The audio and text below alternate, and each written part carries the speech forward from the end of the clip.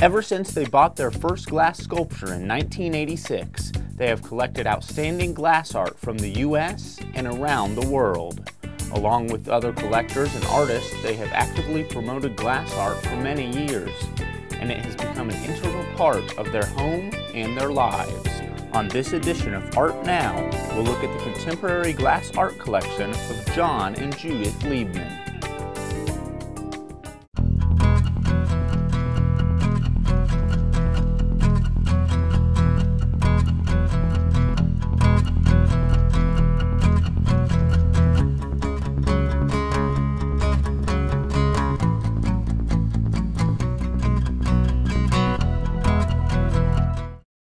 Hi, welcome to Art Now. I'm Pat Sammann, and I'll be your host.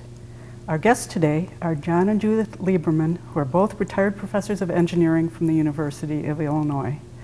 Jon also was the head of the Department of Civil Engineering, and Judith was the Vice Chancellor for Research and Dean of the Graduate College.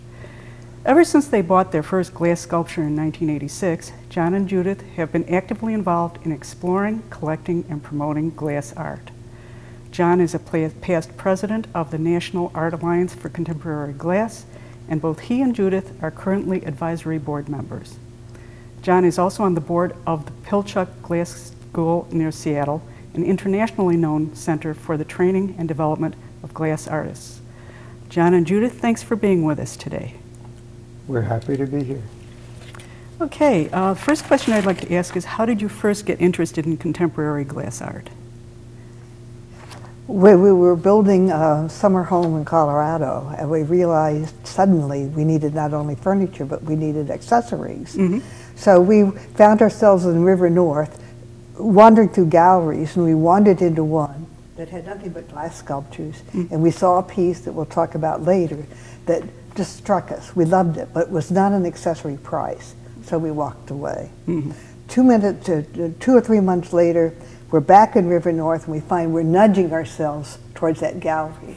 We walked in, the piece was there, the price hadn't changed, and we bought it. Gotcha. Okay. Do you think your backgrounds in engineering help you to better appreciate the techniques the glass artists use?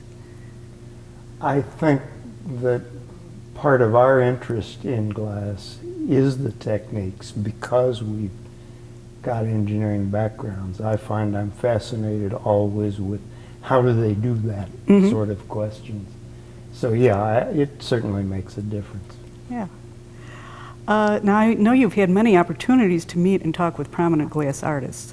Have you found that knowing the artists gives you a different perspective on their work? Oh, very much, very much.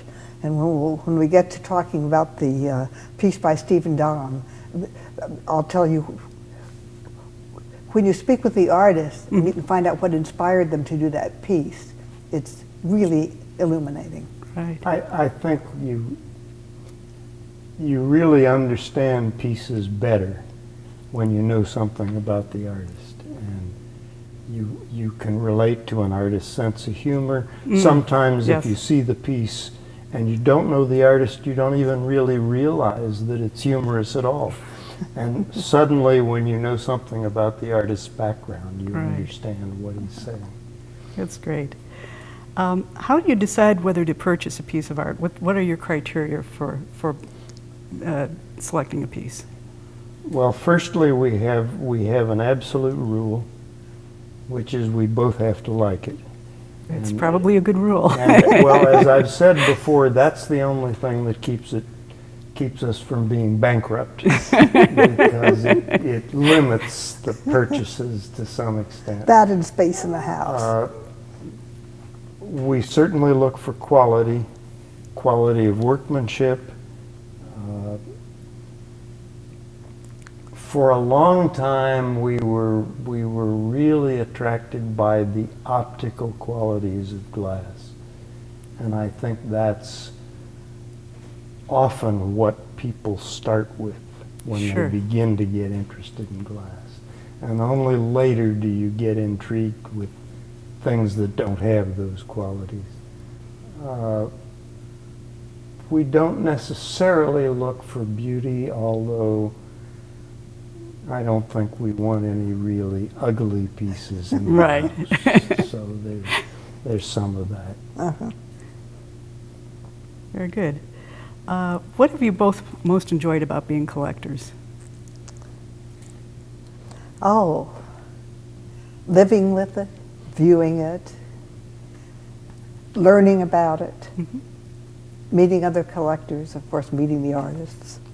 Yeah, I was going to emphasize that the glass art community is a very tight community. Everybody knows everybody. The artists, the collectors, even the gallery owners.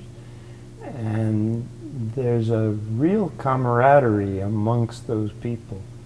That's a lot of fun, and we have really enjoyed that. That's great. Well, we're going to move to another room now so we can begin looking at just a few of the many pieces that you have in your collection. The first piece we're going to look at is called Memory Alley, and it's by Alex Fakit, who actually got his degree at the University of Illinois, but he is Czech. Would you like to say a bit about this piece? Yeah, Alex was on the faculty for some time at the University of Illinois in industrial design, not in the art department. And he began doing glass sort of as a side thing, and now he has left the university and is doing glass as his primary occupation. It's a combination of glass and rusted metal that he has put together, and it's a rather unusual piece. Not many people do this kind of work, and he's had to do a lot of cold work on it to do the cutting that makes all those shapes after the piece is blown. And he is a glass blower, so it starts as a blown piece and then it's been cut since then. So it makes a very nice wall piece right over the bed. Did you want to add anything? No. Okay, great. Okay, the next piece we're going to look at is called Flightline. It's by Catherine Newell. Yeah, this is the piece up high, and it's actually 7 pieces. And everybody looks at this and thinks that she has drawn on it, and I guess in a sense it's drawing, but it's really not. The individual pieces are all pot de verre glass, that is glass that's been cut into or ground into powder and then kiln formed so that it all fuses together. But the images on the piece are made of glass powder, which is put on before she fuses it and is sprinkled on, sometimes using straws to blow it into the right place, and then the whole thing is fused in a kiln. It's amazing that she can get as delicate a line as she does for some of these. They're such delicate pieces, and to have them done by putting glass powder into place is really quite striking. And I think they're quite beautiful pieces as well. Does she usually have birds as a theme, or? She does a lot of things. She does birds. She's done birds several times. She's done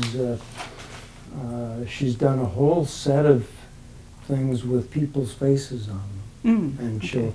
she'll group, as she did with the birds here, she'll group a half a dozen or so different people's faces.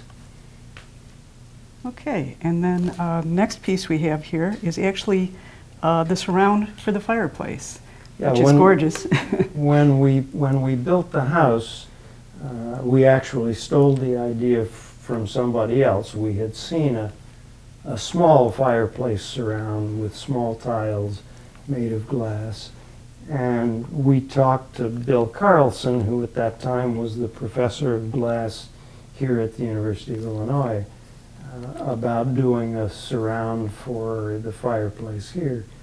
And he came up with this. The tiles are a foot square, and they're quite thick, ranging from 2 to 3.5 inches thick. And then they've been mirrored on the back, which is what makes it all so shiny. And then the gas fireplace in the middle. It makes a very nice effect. Yeah, when the fire is inside, it's like fire and ice. I mean, it's really a nice combination. Right, I can see that. Okay, and then the third piece here is Turquoise Sahara Mesa by Jose Chartier. Jose also was on the faculty here for about 10 years in the glass program. He's a Cuban-born but American-raised artist, and he has done a whole series of these, he calls them his Mesa series, of these pieces that have a sort of a table and then several blown and hot worked pieces on the table or penetrating the table.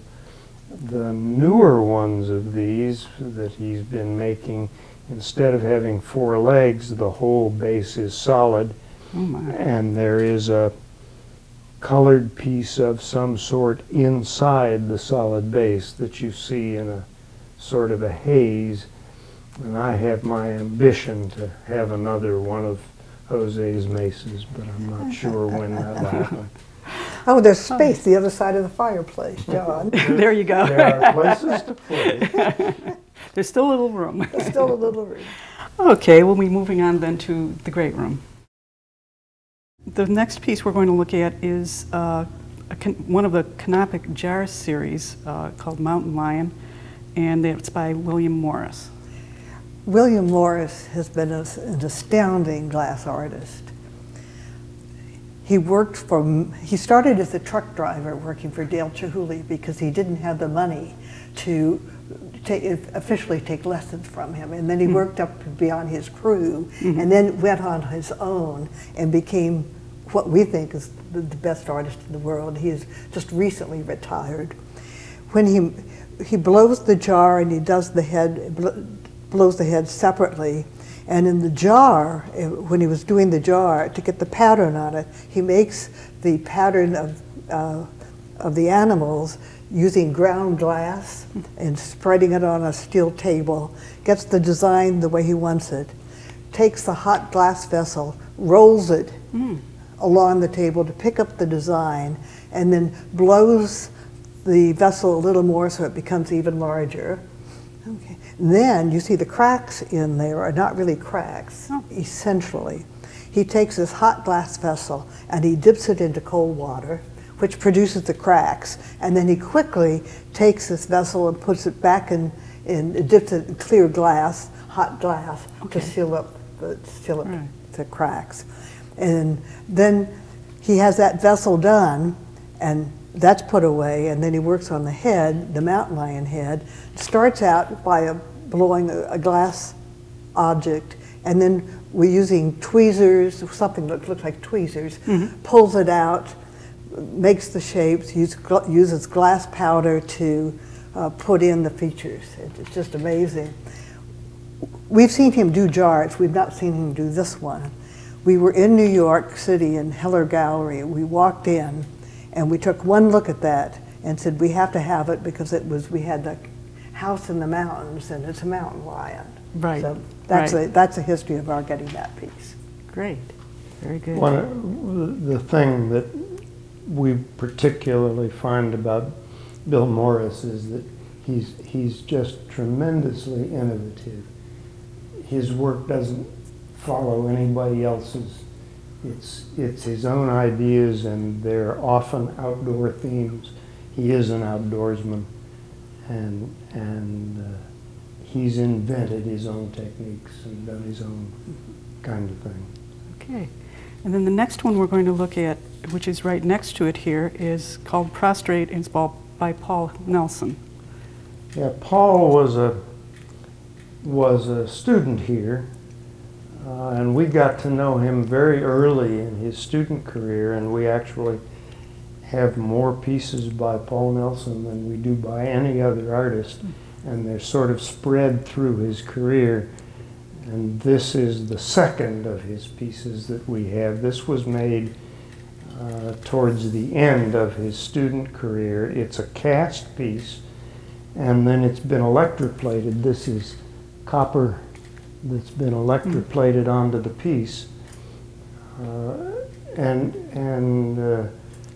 he's a very talented person. The piece grabbed us, although he was only a student at the time. We still love it as a representation of his work. Yeah, that's wonderful you could get it so early in his career. Yeah.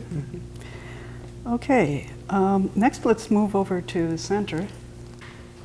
Okay, next one we have is Synergy, Okay, Synergy 2 That's the big one. by Hannah Kippax. Hannah Kippax is a relatively unknown British artist, and we have not ever met her. And we bought this piece without ever having seen any of her work in person. She won a prize of some sort as a student in England, and we saw an article about her with a picture of the prize-winning piece, and we loved it. And I emailed her and asked if that piece was available. Mm-hmm. And she said no. Oh. But she said, I'm really not happy with the piece, and I'd like to make it again, and I'd like to make it bigger, and I'd like to make it stronger. I think there are ways of making it emotionally stronger than it was. And so what it turned out was if we wanted to commission it, she would do it. Wow. So we commissioned it, and it took about 2 years because the first time she tried to cast it, it broke. Oh, gee. And she had to make it again. But I think it's a very strong, emotional piece, and it's actually quite lovely. And it's interesting that she went to the Czech Republic to cast the piece. Oh, okay. Because they're the best piece. That's the best place in the world to cast glass. They're the most knowledgeable. Great. Next piece we're going to look at is Trapezoidal Form by Harvey Littleton. Yeah, this is a historical piece, among other things. Harvey Littleton is the person who is generally credited with starting the American contemporary glass movement. He was a ceramics professor at the University of Wisconsin, and he developed a small furnace that a single artist could use, and eventually started a glass course at the University of Wisconsin, from which many of the early glass artists in the United States graduated. This is a later piece of Littleton's. This is a 1990 piece, which is about 30 years after he began. But its appeal is both that it is uniquely Littleton. You can look at it and know that it's a Littleton piece, and also the historical value. Right. And then just above that we have a piece by Stefan Dam, who's Danish, called Flower Black.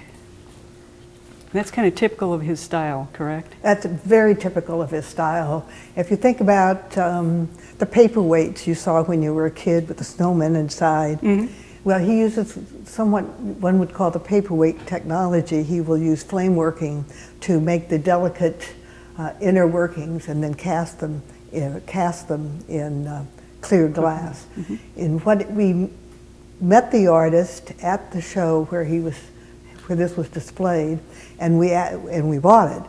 And we asked him what was the inspiration, and it turns out his compost pile. And since I'm a gardener, I related to that. Right. He said he took a magnifying glass and looked at all the creepy crawlies and the organisms in his compost pile, and he got some inspiration. He certainly did. Much better looking than a compost pile. Yes, much better looking. Okay, we're going to move back to the wall here then to look at just a couple other pieces.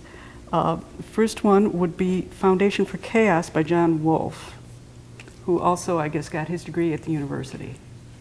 He did. This piece right here. John Wolfe is the son of Ralph Wolf, who is a well-known professor at the University of Illinois. He was raised in Champaign-Urbana, took the glass program here, and for some years had a studio in the area.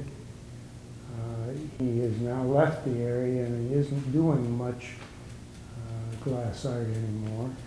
This piece takes some looking at to figure out what it is. Down at the bottom, it turns out there is a man on his hands and knees. That's Oh, yeah. his head. There are his hands and there are his feet. And then there is this cement block and there is a city on the top. So this is sort of the Atlas holding up the world theme. Right. In a more contemporary version. The other interesting thing about this piece is that it's made with vitrolite. Vitrolite used to be an architectural material. It was the front of movie theaters and Five and dimes, drugstores. when they had five and dimes. Okay. Five and dime stores. It's all these colored pieces. And Bill Carlson, who taught the glass program here, is one of the very first people to use vitrolite in an artistic way, and John Wolf was his student. Right. And so you see even things like that are passed from teacher to student. Okay. Next piece we're going to look at is right here in the middle. And this is his unusual title. It's !2! A Romance. And it's by Jean Marie Ferraro. This is a different piece. Most people don't recognize that it's glass, but it is the pot de verre technique where you take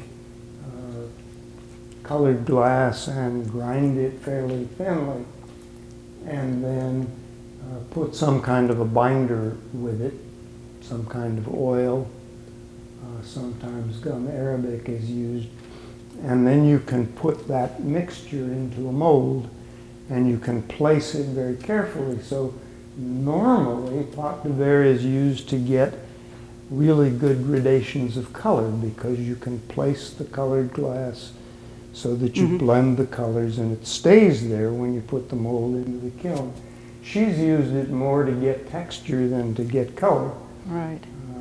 And in fact, there's very little color change in this piece. But she placed the pot de verre into a mold and then kiln fired it to get the fusing of the glass and get the nice texture.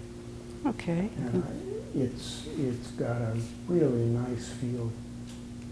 You almost see this woman stepping out of the wall.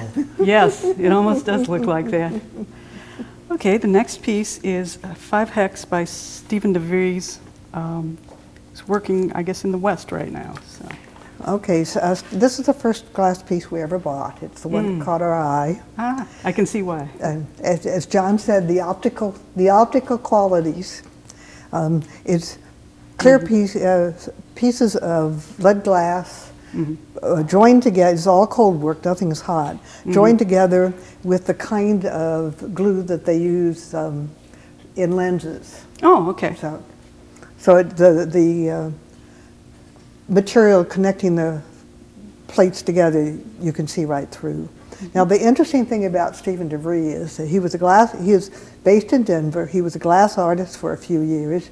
Then he stopped making glass art and went into architectural glass, like wash basins. Oh, okay. Then he stopped glass altogether and became making chocolate for chocolatiers. So he travels the world finding cocoa beans and makes his chocolate and sells his chocolate. Yeah. And I have yet to see a sculpture in chocolate, that he's done. But we just recently saw a sculpture in chocolate in Dallas. But not his. Okay, but the style is similar still? Oh, no. Or no? So the last time we saw him in Denver, he brought a whole bunch of different chocolate and we did a chocolate tasting. Oh, how nice. That's great. Tune in next week for the conclusion of this 2-part Art Now episode.